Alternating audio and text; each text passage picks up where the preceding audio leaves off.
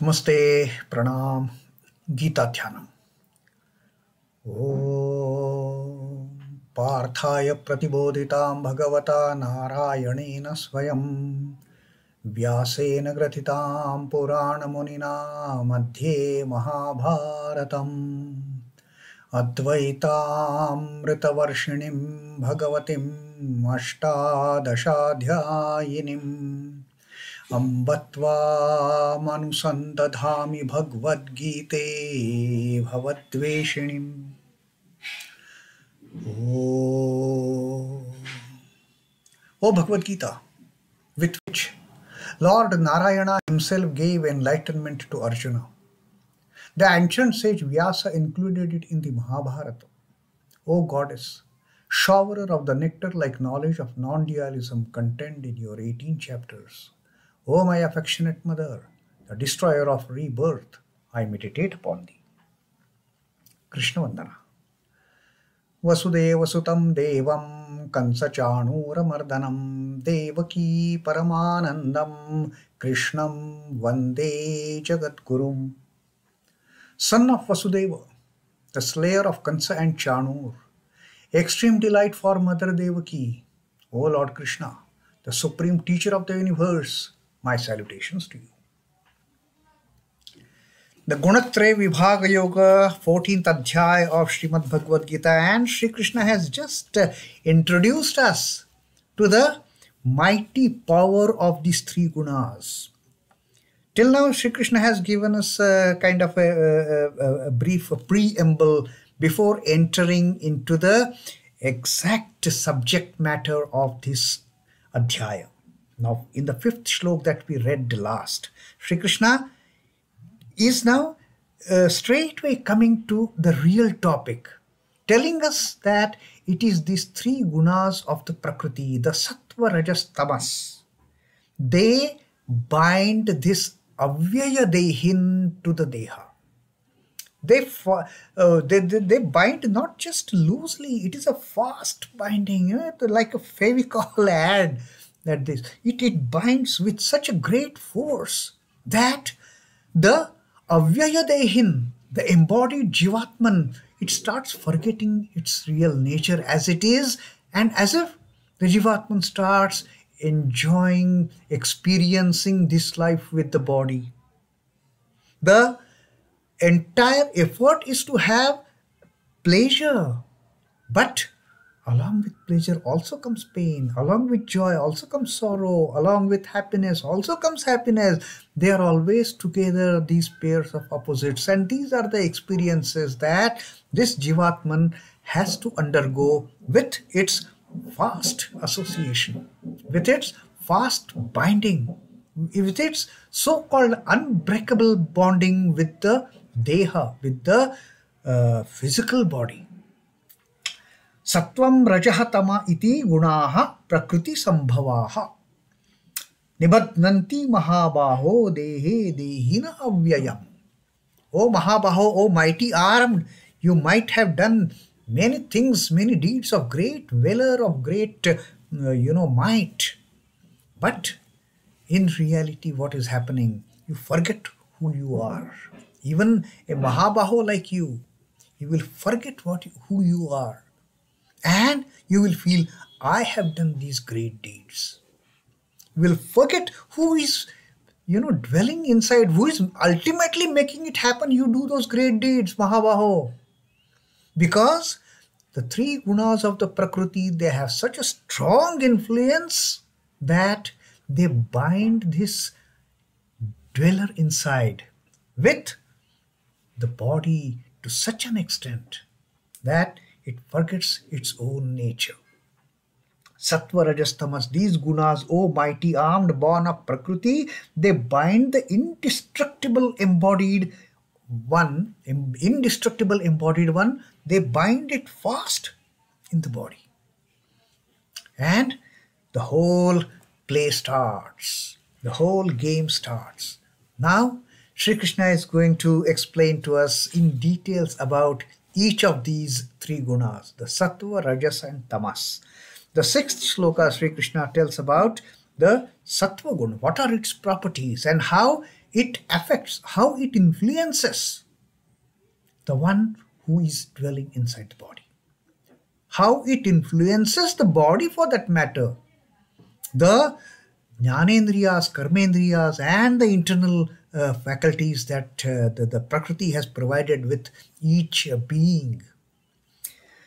So about the Sattva Guna.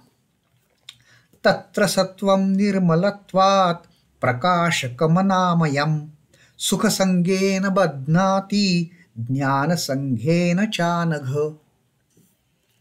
Now here Sri Krishna has used another term to address Arjuna as anagha. Anagha is one who is sinless, who has not committed anything contrary to the morality, contrary to ethics. No unethical things, no immoral things, no evil things, no wretched things. He is anagha. Arjuna is supposed to, he has done, although he has fought so many battles, although he had fought won over so many enemies, but it was all for swadharma. It was all for the sake of his duty by which he was bound to do it. So there is no sin. There is no sin if a soldier kills enemy soldier. That is his duty. Otherwise, killing is immoral. It is unethical. It is a sin. But when a soldier in the battlefield kills another, that is very much a part of his own dharma. So that is how Sri Krishna is now addressing Arjuna as anagha. Says, tatra sattvaṃ nirmalatvāt. Of these, tatra is of these three gunas, sattva. The sattva guna is nirmalatvāt. It is from its stainlessness. It is purity in itself. The sattva basically is it signifies purity. It signifies stainlessness. It signifies a clean heart, kind of without any black marks. Nirmalatvāt prakāśakamanāmayam. And it is also luminous among the three gunas. Sattva gun has got that enlightening power attached to it. Sattva gun has got all the positive qualities for that matter, for the all positive attributes attached to it. Sattva gun is nirmal, it is stainless. Sattva gun is prakāśakam, it enlightens oneself. Sattva guna is anamayam. It is, in fact, it is a healthy.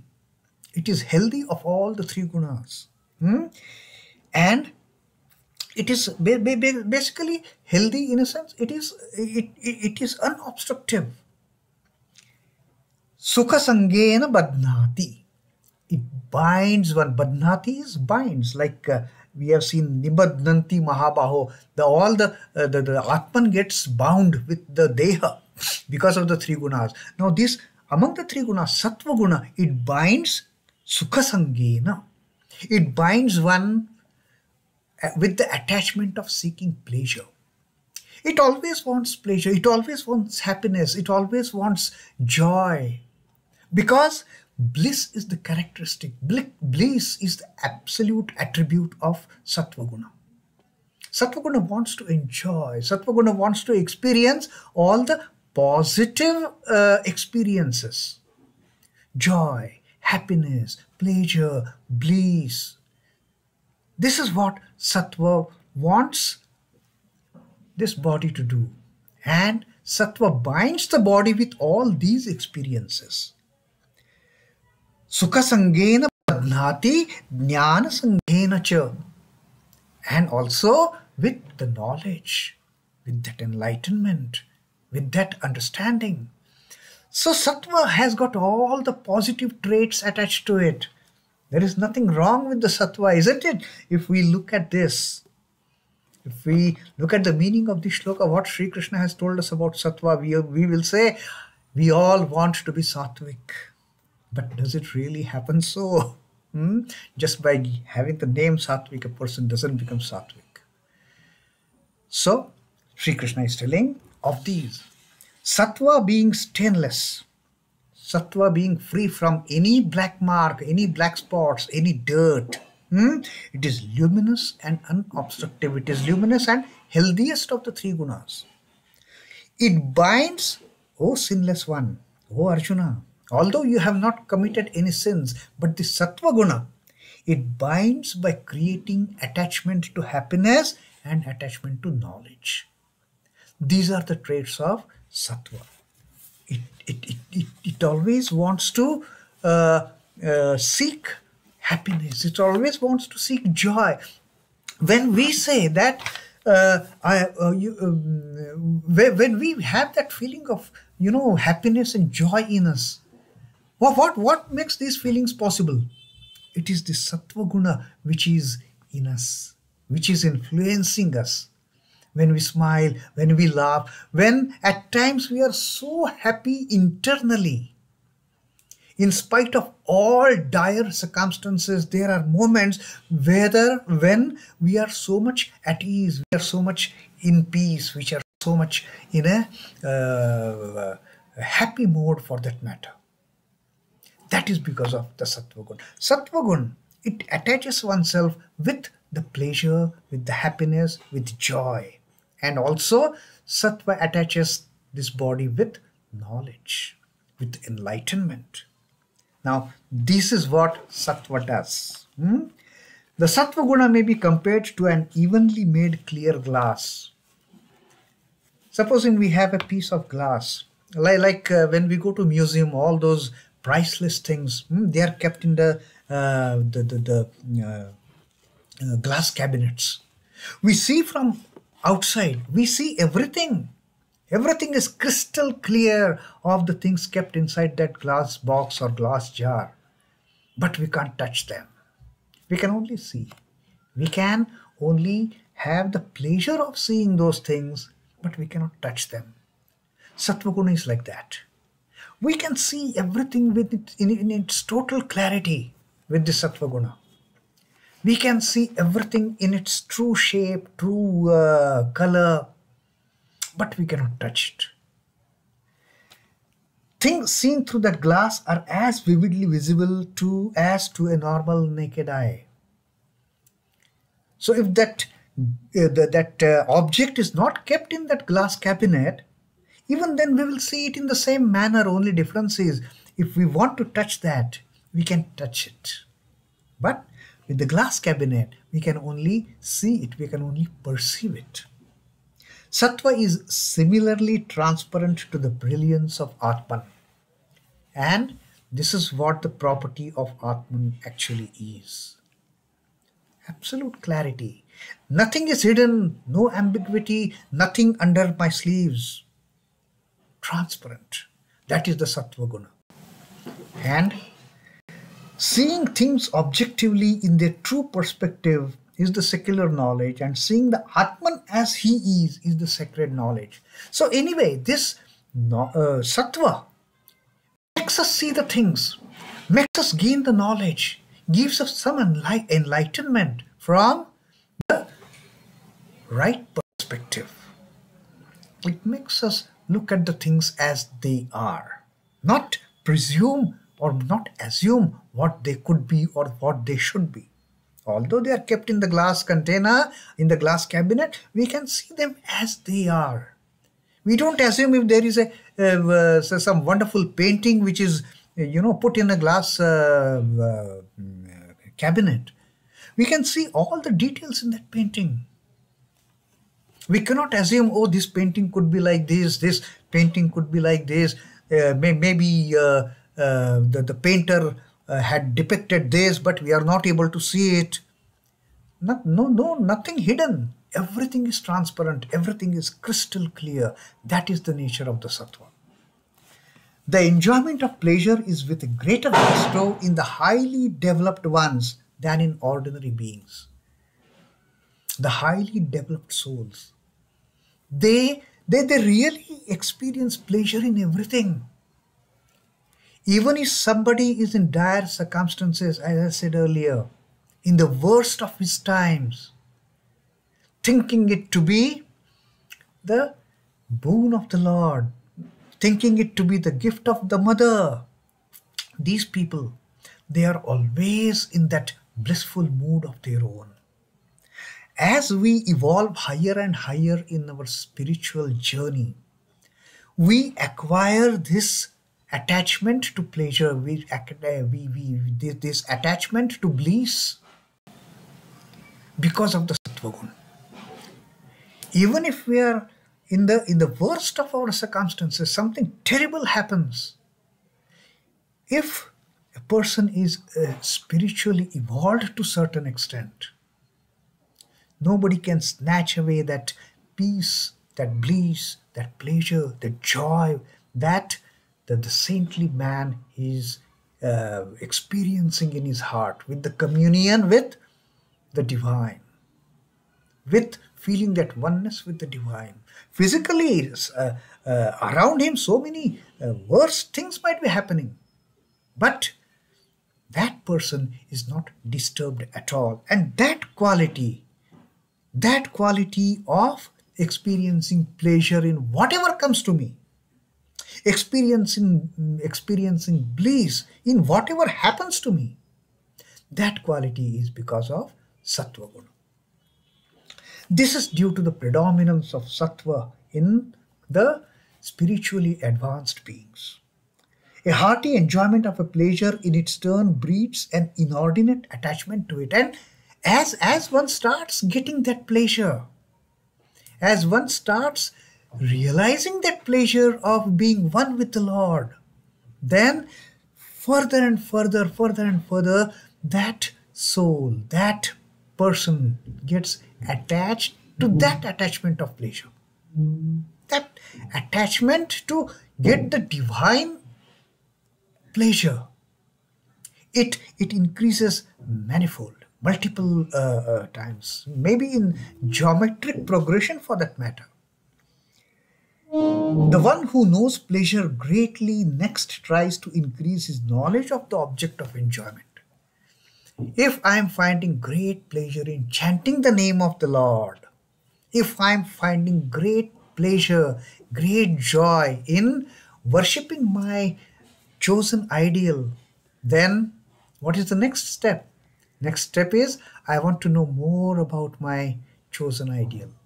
I want to be more close. How can I become one with my chosen ideal? How can I know him or her in their total clarity? That attachment towards knowledge of the ultimate, that increases. And that increase in the attachment towards the knowledge of the ultimate is because of Sattva Guna. Therefore, there grows as much attachment to the knowledge as there is attachment to the pleasure. I want to know, I want to see the mother, like Sri Ramakrishna. He had become mad for that vision of the Divine Mother. He had had the experience, he had had the one first-hand knowledge, the joy of becoming one with the Mother, and then he became restless. He was yearning for the vision of his mother. He was not getting that vision. He became so restless. And finally, when he was about to put his neck on that sword in the Kali temple, suddenly he had the vision of that luminous form, and that's it. That was the complete knowledge. So after gaining pleasure, after gaining the joy of getting to know the ultimate, then one feels, I must have the ultimate knowledge now. Enough of it, enough of the theory. Now I want practical. I want to see my mother. I want to touch my mother. I want my mother to touch my cheek. I want my mother to kiss me. I want my mother to take me on her lap. That stage comes, and that stage of gaining more and more knowledge about the ultimate, that is because of the Sattva Guna. The scope for cultivation of pleasure and the knowledge pertaining to it is ever on the increase in Sattva. The more and more predominant the Sattva Guna becomes, that's it. Know it for sure that you are at the pinnacle of your spiritual journey. You are at the end point of your spiritual journey. So that is what Sattva does.